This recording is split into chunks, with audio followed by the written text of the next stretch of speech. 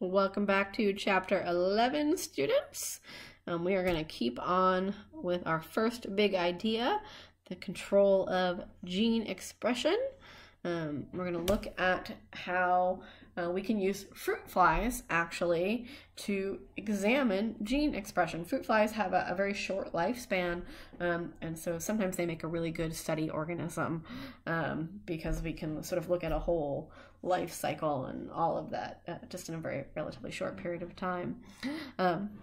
And there is sort of a series of RNA and proteins in the embryo that control sort of the development of this fruit fly from a fertilized egg. And what they have found is that there's this sort of master sort of control gene, sort of like the big boss gene, called an homeotic gene, and it sort of regulates sort of other groups of genes that will determine sort of the different anatomy of these particular fruit flies. So like where does a particular body part sort of develop in the fly, and so you can see there's genes for the eyes, there's genes for the antennas, there's genes for sort of this extra pair of legs sometimes that they get,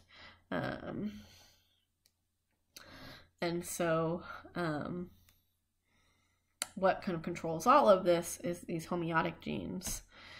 So for instance, here is our egg surrounded by what we call a follicle. So this is the sort of the egg inside the ovary.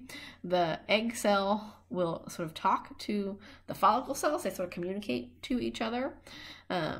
As different genes get expressed, the growth of the egg kind of continues, and the mRNA that sort of codes for the head of the fruit fly sort of ends up in one particular part of the follicle. You get sort of more gene expression turning on and turning off, and lots of mitosis, and then fertilization from the sperm, and so you end up with sort of these different body segments and the head sort of developing on one side. You get this homeotic gene sort of turning on, and you get sort of these then cascades of gene expression that will ultimately result in a fruit fly that has a particular anatomy. We can use all kinds of different science and different technology to help us look at how genes work together. For instance, we can do something called nucleic acid hybridization, wherein we can kind of hybridize the nucleic acids, the DNA and the RNA, that allows us to identify cells. So we're looking at, let's say, a target gene for some specific trait. By hybridizing it with another one, it helps us to identify where these genes get expressed. We can also do something called a DNA microarray. That kind of gives us a picture of what genes have either been sort of turned on or turned off, expressed or not expressed in a particular cell. So here you can see some of this hybridization. They used some pigment and hybridized it with some mRNA. So here the green got hybridized with mRNA that is expressing gene A. The blue hybridizes with the mRNA that are expressing gene B, and so you end up sort of seeing this sort of alternating pattern, but you can see in which cells they are expressing the gene A and which cells are expressing gene B just by looking at the color, because they've sort of hybridized the mRNA with these little pigment molecules, and so you can see again sort of how this is still in a fruit fly. Sort of how the different body segments are developing just by sort of hybridizing the nucleic acid with, say, a pigment molecule. This is a microarray.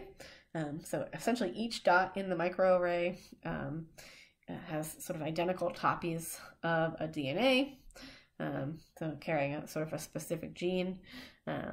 You can then see sort of which genes will bind to the red, which binds to the green, which sort of get expressed in both. And then where it's sort of black, you get sort of that the genes not being expressed, and so they don't get to sort of don't bind to either bit of the microarray. And you can kind of see, okay, this cell is binding to our specific gene, so this cell has the gene expression, but this cell does not. And you can kind of look at the microarray there. Of course, cells don't exist in a vacuum. Lots of cells sort of communicate to other cells, particularly during developmental processes. So when genes are sort of being expressed in terms of becoming like a multicellular organism, usually this occurs often via proteins. Sometimes there are other types of molecules like carbs and lipids, but often cell-to-cell signaling is proteins. But essentially it's sort of like passing a baton, right? If you think about passing a baton during a relay race, right? That you have the sort of initial sort of message, it goes to a target cell, and you kind of pass the message then sort of inside the cell. It's very important in terms of coordinating cellular activity. Hormones do this all the time in terms of sort of the cell-to-cell signaling. Essentially what you get is sort of a signal molecule, a little chemical, sort of traveling through the body, and it only will bind to a very specific receptor protein on sort of its target cell, and then that leads to a specific response by that target cell. It's called a signal transduction pathway. So here you can see here's our sort of signaling cell. Here's what's sending the message. Here's the little signaling molecule, that's the message. Here's the receptor protein on the target cell. So the receptor protein binds onto the little signaling molecule, and then we initiate this signal transduction pathway within the cell where we're sort of passing the message on through all these different relay proteins. And ultimately activating a transcription factor, which then can go into the nucleus and turn on the expression of some gene, turn it into an mRNA transcript, and then that mRNA transcript can be translated into a new protein. And so our little signaling molecule here ultimately led to the formation of a new protein. This is for instance, how your thyroid hormone works in the body. Thyroid hormone is sort of what revs up your metabolism, keeps your metabolism high, and this is how it does it. It's through this sort of signal transduction pathway, turning on new genes within different cells. So my question here is, to turn on a gene, must that initial signal molecule actually enter the target cell?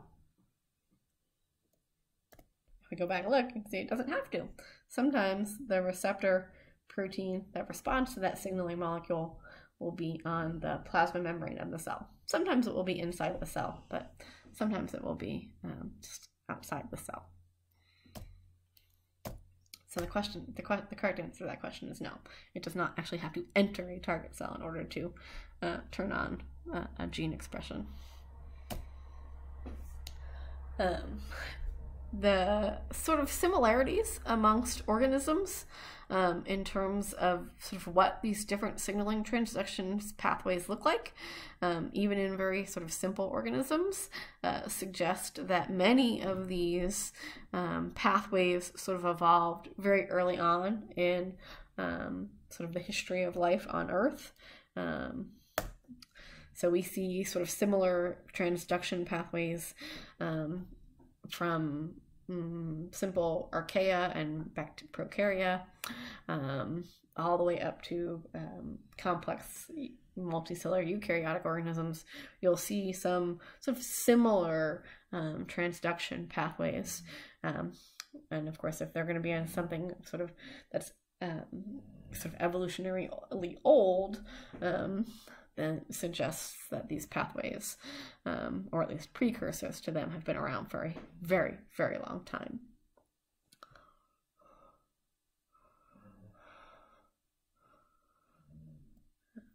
So the next section of this chapter is about the cloning of plants and animals.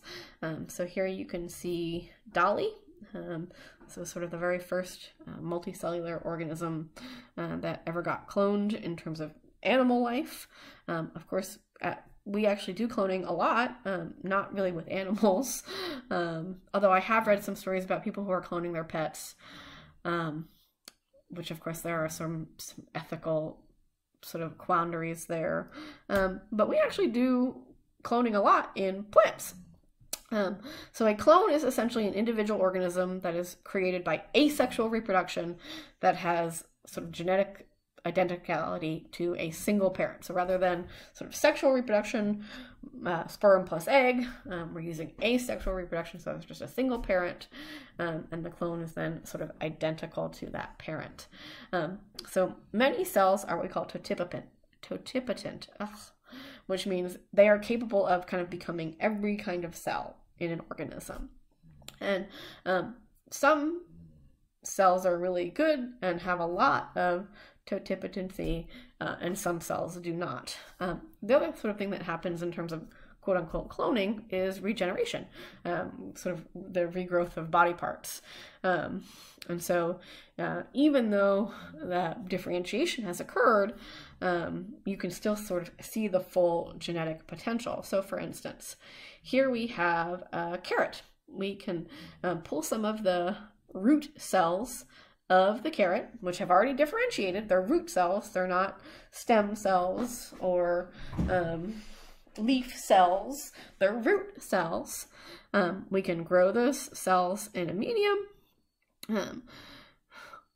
In the culture, they will divide and go through mitosis and start to develop another little plantlet, which will then ultimately grow into another adult plant. And now we have stem cells and leaf cells and root cells, even though we had only started with the sort of already differentiated root cells. And that was because there were cells that had totipotency. They had the ability to become leaf and stem cells because the DNA was already there. Just had to activate different genes during that differentiation process. So we do cloning a lot with anytime if you've ever sort of taken a cutting from a plant and planted it and gave it some root starter, you're essentially doing cloning. Now, of course, cloning of plants shows us that differentiation is really about gene expression, not sort of different genes or irreversible sort of changes in the genome. All the DNA is still there in the root cells, for instance, with the carrot. We just have to activate different genes during that sort of mitosis process so that some of them can become root cells, some of them can become leaf cells, and so on and so forth.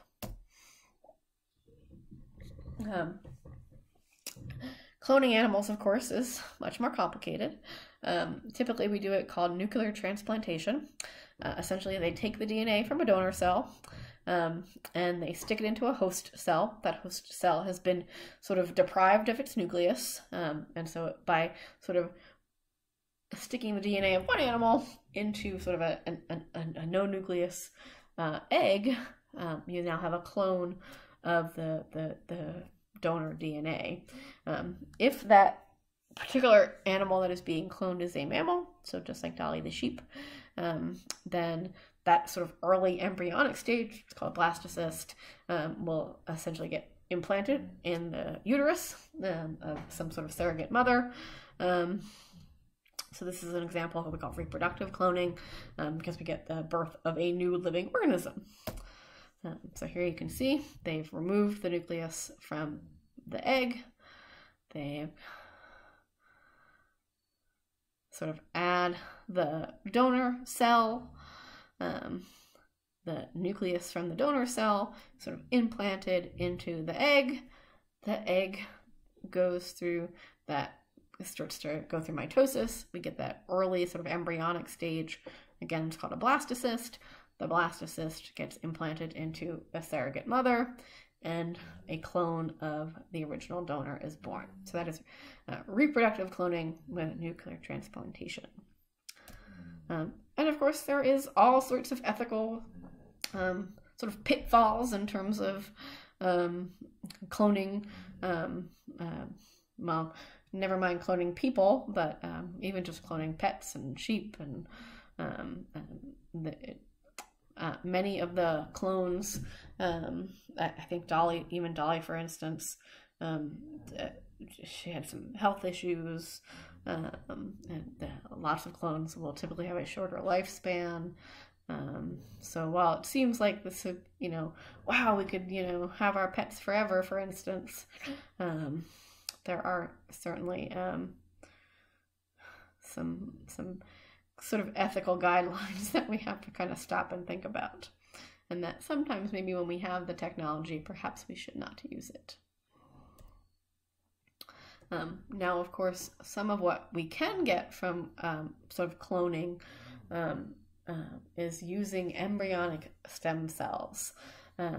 So for instance, if you've ever had a kid and you saved your baby's cord blood, that cord blood is full of embryonic stem cells.